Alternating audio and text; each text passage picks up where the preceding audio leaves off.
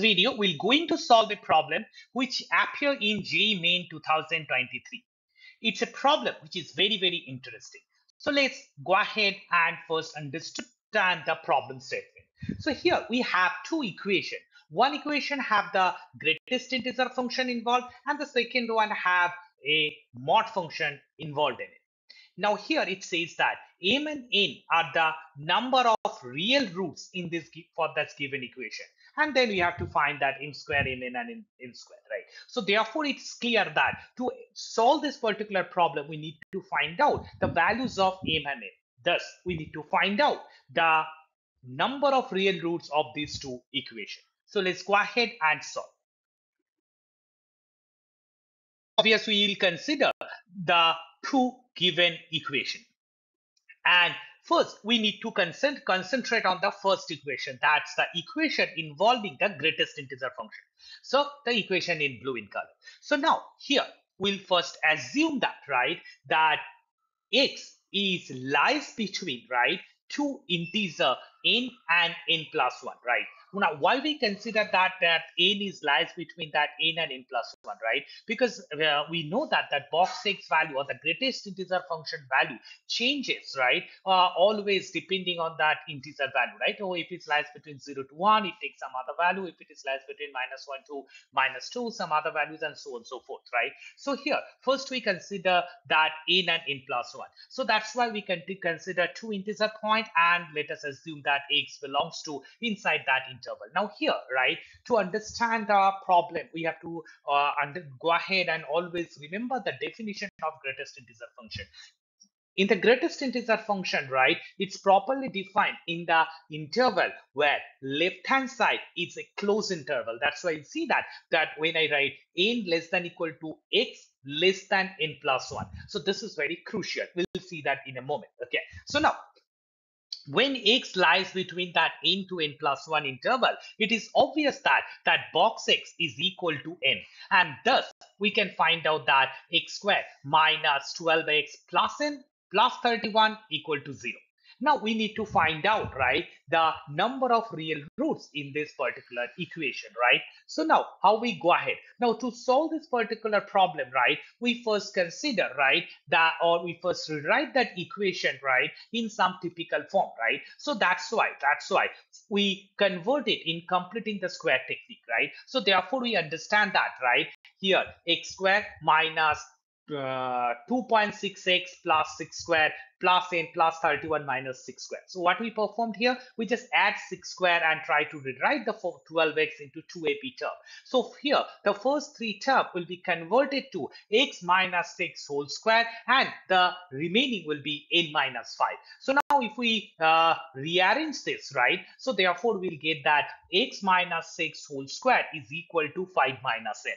Now our job is mostly done. So here we can say that n is a integer. That's the small n is a integer, right? Now here see that for simplicity we consider that x lies between n to n plus 1, and also in the problem n is mentioned, right? So that particular n and this n little bit different, right? So here we are not talking about that m and n be the number of real roots. So that's what we are not talking about.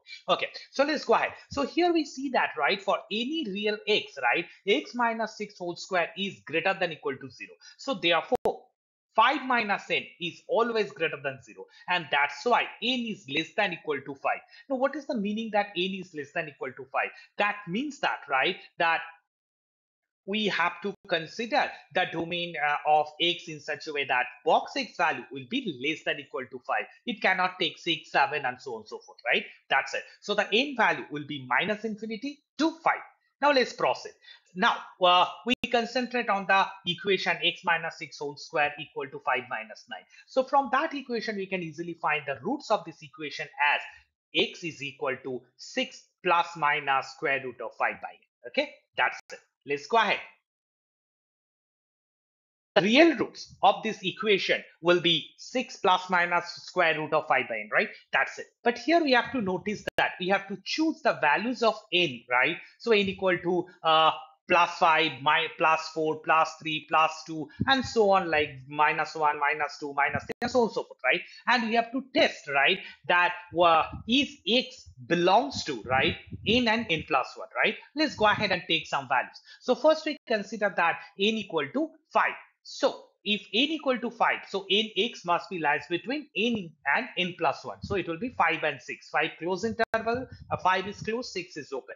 So now, if we substitute that n equal to 5, right, what will be the value of x? X is equal to 5 minus 5, 0, so x is equal to 6. But obviously, right, x doesn't belongs to the interval, close interval 5 to 6. So this solution we cannot consider.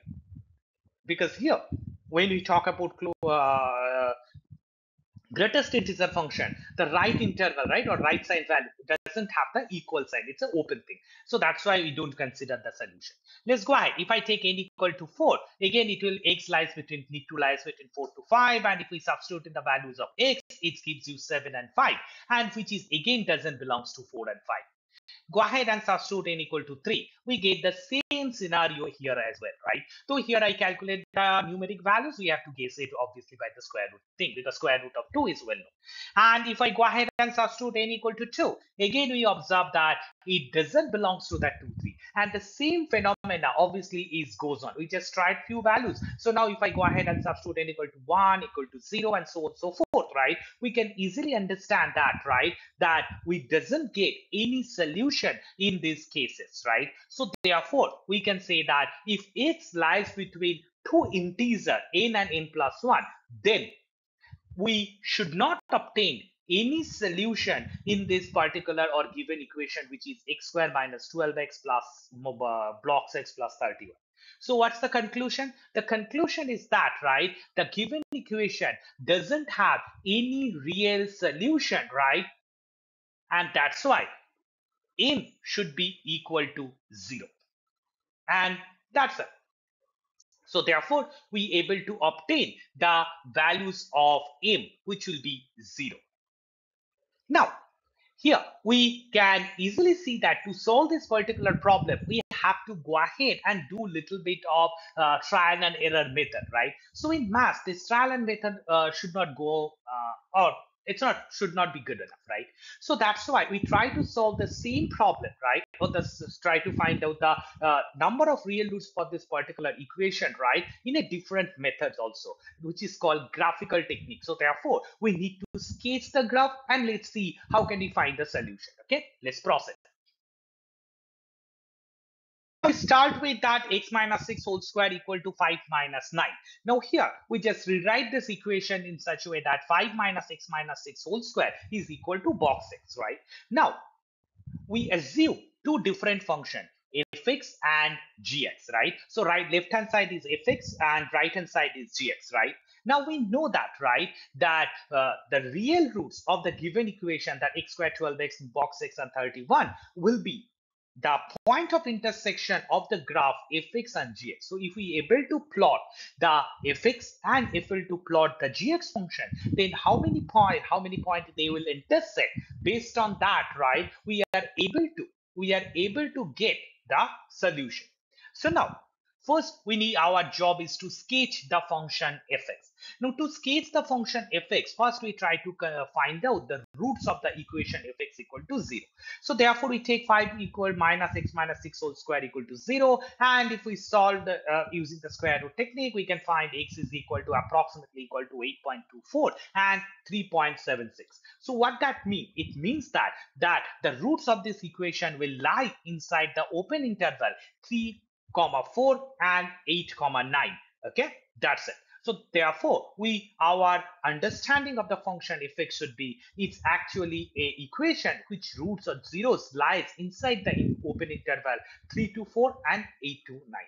And also notice that it is a parabola, obviously inverted downwards. Why? Because the coefficient of x squared is negative, okay, in fx, right? So therefore, it's a parabola downwards. And also notice that, right, for any values of x minus 6 whole square is greater than equal to 0. And that's why fx, that is 5 minus x minus 6 whole square, will be less than equal to 5. Hence, fx will attain its maximum value at x equal to 6, and the maximum value will be 5, right? So these are the information we obtain for this given function fx, okay? And for box x, we know the plot, right? So now our aim is to sketch these two functions fx and gx. Ahead and try to sketch the function, right? So here we go ahead and consider a horizontal axis and a vertical axis, and we just go ahead and take the graph paper kind of thing, right? So now here we take the values from -2 to 10 in both the axes, okay? That's it. Now our job is to find out the sketch of it, right? So here the roots lies between 3 to 4 and 8 to 9, right? So that's why we just mark the point 3, 4, and 8, 9. And as fx as a zeros, right, in this interval, right? So therefore the graph must cross the x-axis at this particular point, and it's having maximum value at x equal to 6, and the maximum value is also 5. So that's why we take a point which is first 6, 0, and 5, 6, 5, right? That's it. So therefore, we can easily get that the plot of the function fx, right? So it's an inverted parabola, right? That's it. So we are able to sketch the function, right? So that's it. Now we need to find out the sketch of the function of box x. So we know what is the case for box x. So in the interval -1 to 2 is the greatest integer less than -1. So that is -2. And in the next case, right, it will be -1, 0, 1, 2, and so on and so forth, right? That's it. So here we can understand that, right, that our curve or the box x function doesn't touch the given parabola, right? There are only two possibilities of touching it in the position, right, which is which should be marked at that x equal to 5 here and point x equal to 6. But notice that these 2 points should not be at these 2 points, right? The box x function doesn't take that value, right? Because here it is a open interval. So that's why we can conclude that our function gx and fx should not intersect anywhere in the real axis or -infinity to +infinity. So which proves that, right, the given equation or the first equation doesn't have a solution, hence m equal to 0. Now see that in this process where we can sketch it and go ahead, right, the problem solving would take little lesser time. It's the understanding of plotting of a quadratic equation. Now we should concentrate on the second equation, and let's go ahead and try to find out the number of zeros or the roots of that particular equation. Let's go ahead. To solve the second equation, first we consider the case 1, right? Because it's a mod function. So in case 1, we consider that x greater than equal to -2. In x greater than equal to -2, we find mod of x plus 2 will be equal to x plus 2. And that's why the given equation will be reduces to x squared minus 5x plus 2 minus 4. Now if we just multiply by 5 and do the arithmetic calculation, it will be reduces to x squared minus 5x minus 14. If we do the basic middle term factorization, it will be reduces to x minus 7 plus x plus 2 is equal to 0, right? Now notice that, right, that x equal to 7 and x equal to -2, okay? That's it. So we're able to find out the solution, okay, which is x equal to -2 and x equal to +7, right? That's it. Now notice that, right, this two solution, obviously it should be accepted, right? Why? Because x is greater than equal to -2. So -2 is also accepted, 7 is also accepted solution. Let's go ahead and consider the case 2. In case 2, we consider that x is less than of -2. So therefore, mod of x plus 2 will be less equal to minus x plus 2. So in the similar process, the given equation will be reduces to x squared plus 5x plus 6, right? Again, that particular equation can be easily factorizable. So if I factorize with the middle term, it will be equal to x plus 3 and x plus 2. So therefore, x will be equal to -2 and -3. But notice that, right? Here we should not consider x equal to -2. Why? Because our domain is, right, x less than -2, not less than equal to. So therefore, we should omit these particular values, right? So therefore, x is equal to -3 is the only solution for this particular problem. So therefore, we can say that the number of real roots of the equation involving the mod function is 3, right? So case 1 have 2 roots, case 2 have only 1 root. So -2, 7, and 3 are the roots of this equation.